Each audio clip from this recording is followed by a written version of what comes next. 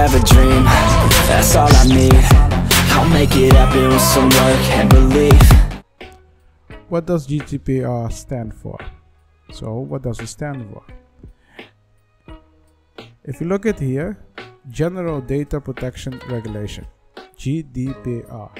Simple. Everything about privacy in Europe, you can find it in here. Give me a second, I need to... Yeah. So what does the GDPR stand for? General Data Protection Regulation. Yeah.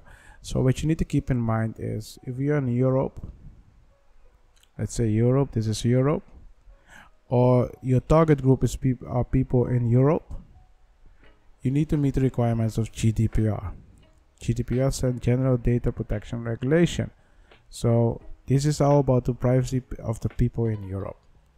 It doesn't matter if you're in Europe or outside, but if your target group is Europe, people in Europe, you should have to deal with this regulation. So if you have questions about it, just go on the Discord.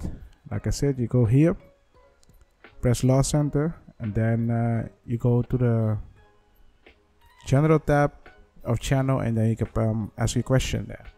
So this is GDPR. GDPR stands for General Data Protection Regulation. That's the first question. I have a dream, that's all I need. I'll make it happen with some work and belief. Know what I want, so I'll take it on.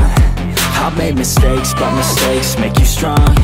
Let's break it down for a minute. I want the crown, I'm gon' get it. You hear me loud, man, I'm winning. Yeah, Charlie Sheen will be